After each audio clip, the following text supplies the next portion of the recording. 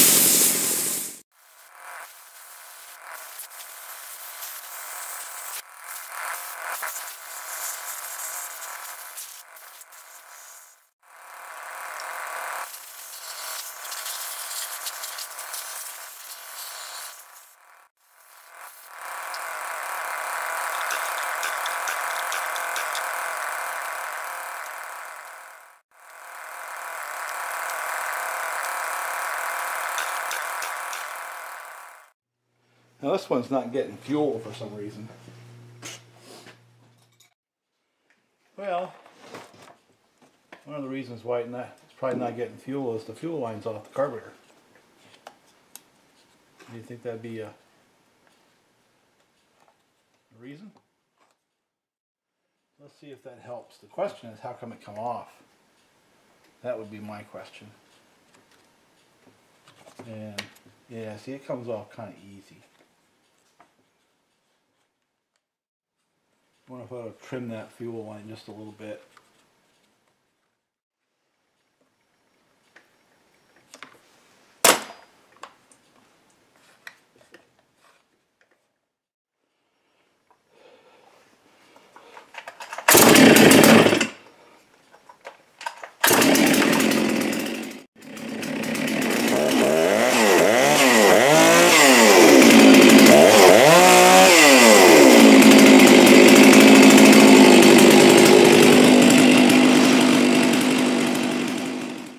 What's the significance of these two saws?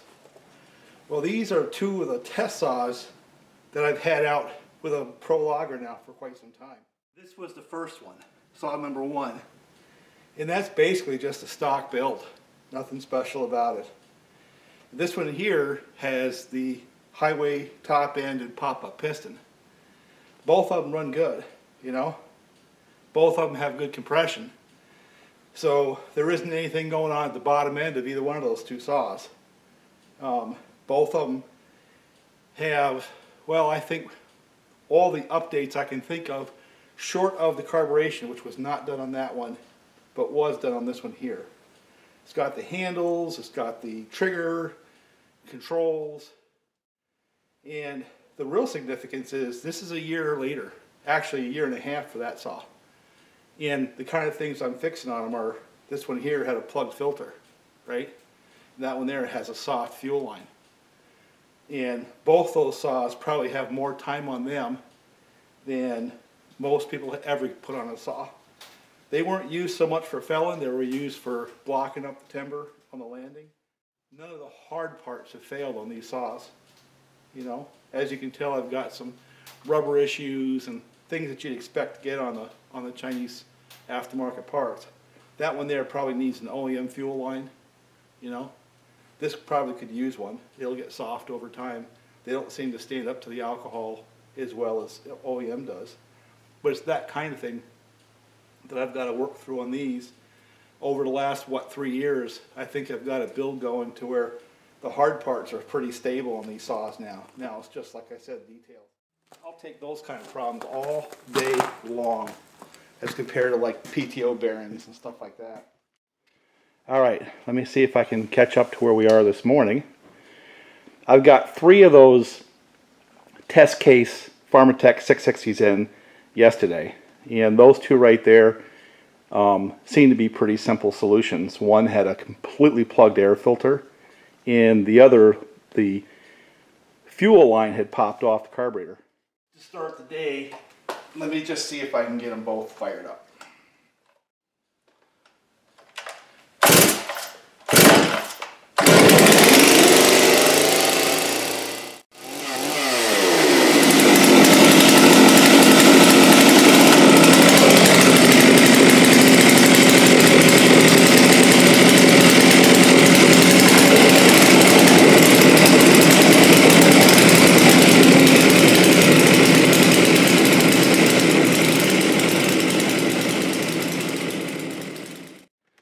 So let's take a look at the clutch on this one, because something's going on with the clutch.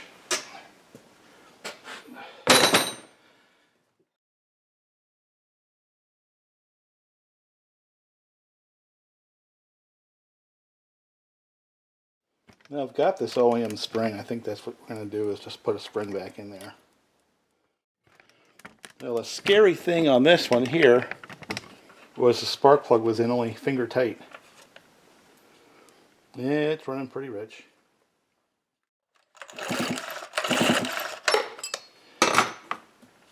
So this saw, I think, was put together 2000, either late 2014, early 2015, right? And I used it for the better part of a summer into the fall. And I had to debug carburetors and a variety of things. I'm not sure how much this one here turned up on video. It did in the beginning show up, and it also showed up on the Where Are They Now video, or it was out blocking firewood at the fellow's place. Random spare parts. I did get a dirty air filter back. Maybe I better go clean that out. But this is a saw that's got some time on it. This is no, you know, spring chicken. This has actually got a fair amount of time. And I think it begins to play into that whole narrative of, well, how long do they last? Well, here's one that's got 3 years on it. And what made it stop was a crushed handle. Well, I had one of these from a used saw, so it can go right back on. The problem I'm going to have is finding those stupid little nuts. Look at that. What the heck was that?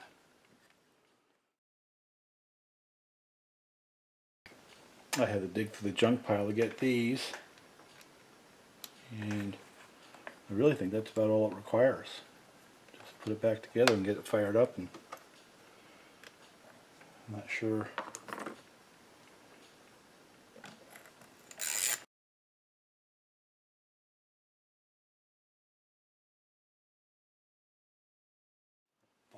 if he's got the right stuff behind the carburetor. That don't feel right at all to me. I better zip those off and take a quick look behind the carburetor, because that shouldn't go down that far, you know.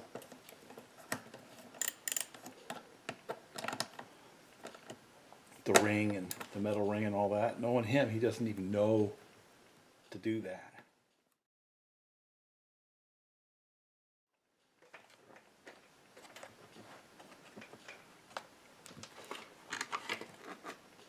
Yeah, see, he didn't even put in the ring behind the carburetor.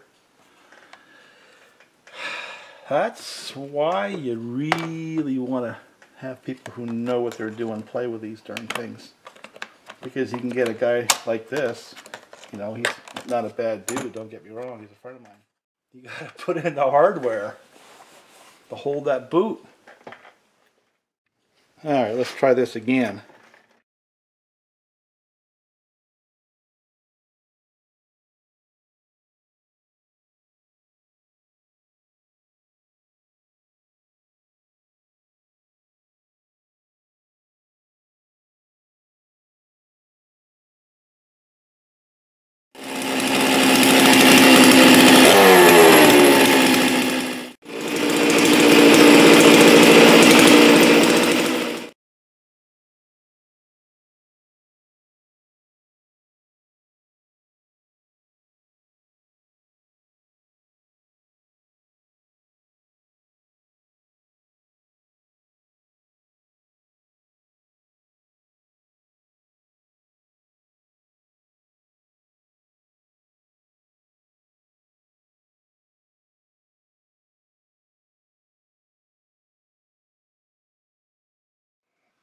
But you see that kind of a white, I mean, that thing came apart like a stretching piece of cheese. So the 1184 still works pretty good. But I had to hammer that top end off. Look at that piston. You see that nice film? That's what I keep talking about when I start talking about 32-to-1 saws and 50-to-1 saws. If I pull a 50-to-1 saw apart, that's going to be dry as a bone every time. Whereas if you look inside here, you can see there's sort of a sheen everywhere where there's just a little bit of oil coating everything. You might ask what's going on here. And the answer is, one of the guys wants a 52mm top end on their saw. See, this is a good OEM 372. I don't know if you can see the difference. You see how it's a little bit more transfer port area on this cylinder than this one here, and that thickness is a little bit thinner. This is 50mm. That's 48mm. I don't know if you can see that. I've gone through this before. Here's a 50mm piston. You can see how it's a slip fit there, so that's a 372, and this is a 365, where this won't. That's a 48mm bore versus the 50mm bore. So I now have a nice 372 OEM top end. I'll hit it with a hone. That goes on some other saw. I wish I had this before, when I was building the pop-up piston saw. This would have been a better top end than what I have on there. But it'll go back into parts inventory. And I'll figure out something to do with it. X-torque. All that crap in there to get that slug of air to in front of the charge coming up from the transfers, so it gets pushed out the exhaust to help things burn. There's an X-torque 50mm top end, right? You can tell from the transfer caps. And the decomp is on top. But if you pull it apart, you can tell because it's got two holes. One that goes to the bottom end. This would be your normal intake hole or intake port. And then this here is the straddle port that carries air through these passages to get picked up by the piston and deposited to the section of the transfer ports that intersect the cylinder. So when the charge comes up, it picks up that air and carries it through to the exhaust. So here's the next torque. I think doing this really makes sense. Here's a 372 original edition, 50 millimeter, right? Notice that it's shorter and it has less fin area, just a smaller cylinder all the way around, even though the bore is the same. And this is probably the best design of all time. Also notice that the decomp is on the side, right? This is a 365, and the big difference between the 365 and the 372 is less cross-sectional area of the transfers and a smaller bore.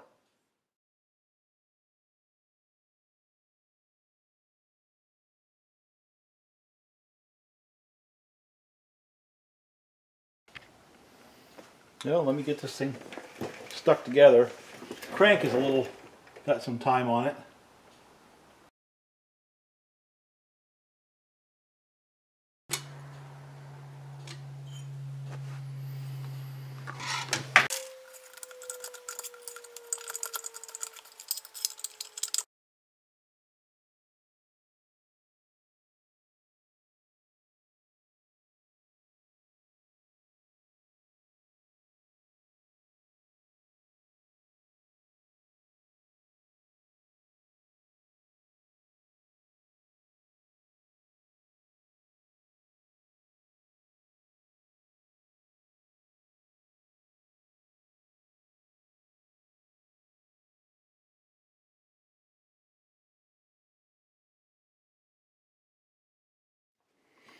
Well, it runs beautifully.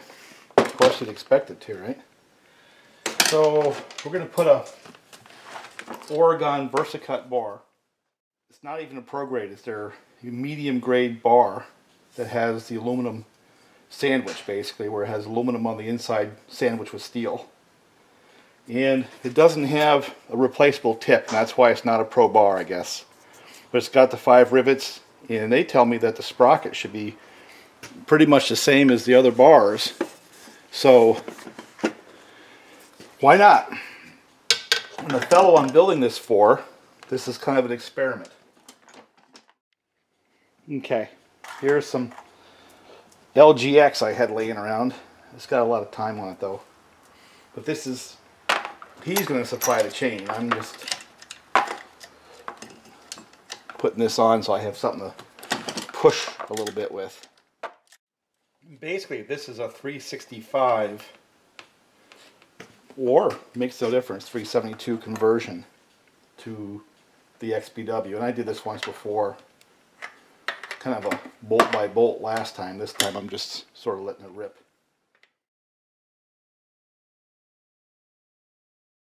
This guy took this saw to get it tuned up from one of the local places, not CNY Farm Supply. One of the other places that happens to sell steel. I'm not going to tell you which one. And this looks to me like an estimate. So they basically are going to charge them 200 bucks, and they said it needed bar, plug, filter. It's got a filter, looks like brand new. Gas line, gas filter. Or they'd buy it for 100 bucks. And they'd sell them a MS271 for 400 bucks. Now I want you to think about this for a second. This is a steel 026. That's a pro level saw. That's a hell of a saw. It has excellent compression. Its biggest problem is this. I'll see if I can shine some light in there. It's like the fuel line got busted off. I'd say that bar is whooped.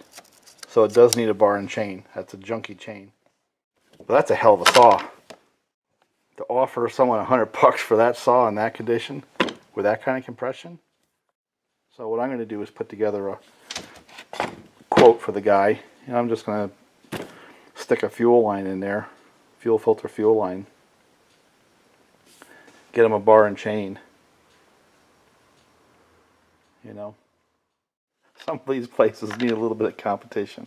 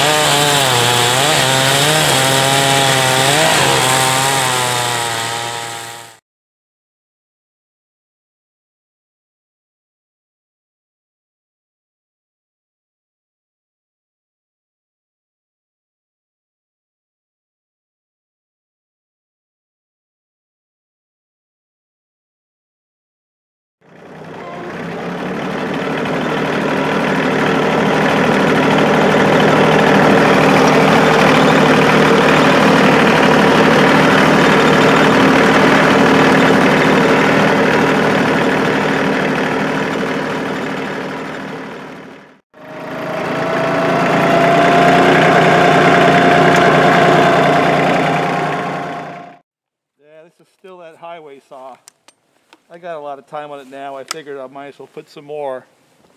And I'm going to go down in the valley there a little bit and get some of the stuff out of the swamp.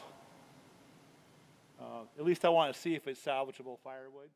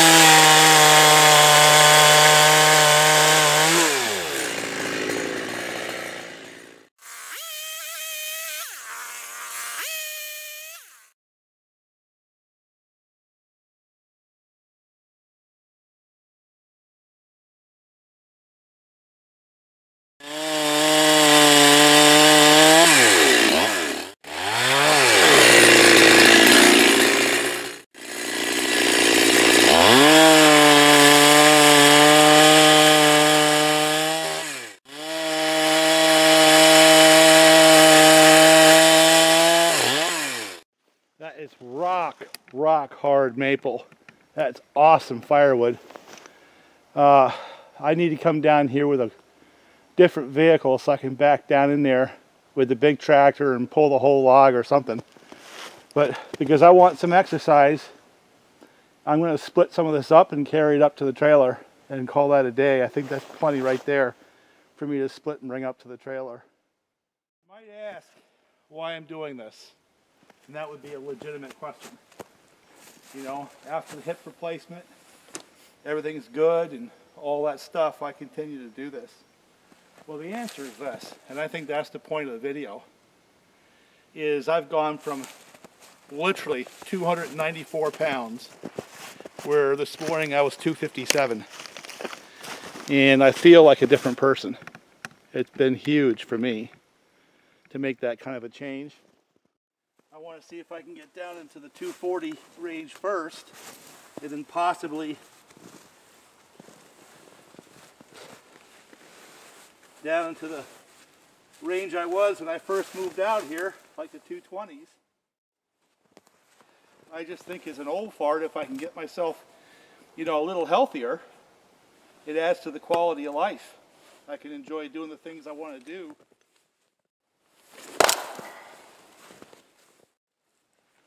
It's a little tougher splitting in this jacket. It kind of limits your range of motion just a little bit. But I think this maple is hard and frozen. I think it'll split pretty easily.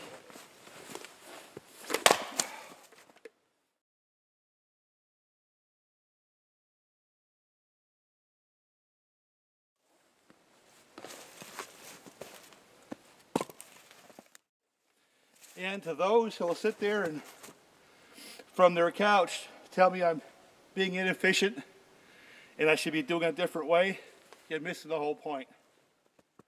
The point for me is I'm out here in the woods where I love to be. playing with project saws, which are fun for me, swinging an axe, and basically living a lifestyle that it took most of my work in life to get to. And so very quickly could be taken away by health and health-related issues. And hopefully by taking this inefficient approach to providing wood to heat the house, I can actually enjoy this place.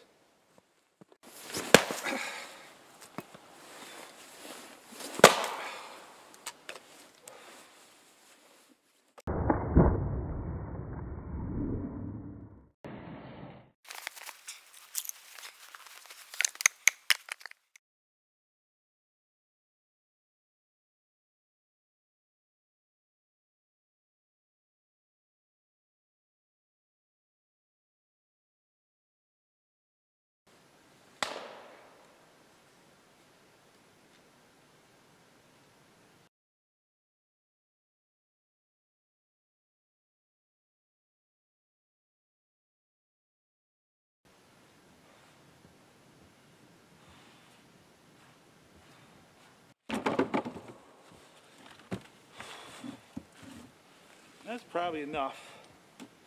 I'll go split one more log. Bring that stuff up. Call it a day. Oh, I have to do one more little plug. These boots.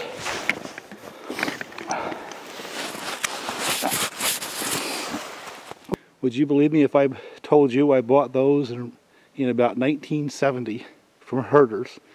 And those are Sorel boots, the brand name. And the only thing I've replaced is the inserts, which I've done, well, from 1970 to 2018. That's 48 years old, those stupid things are. That's a good boot right there. No kidding. The rubber hasn't come apart or nothing. So those old Sorels were really built well. I figure if I get a load a day like that, that's my exercise instead of going to Anytime Fitness or anything like that.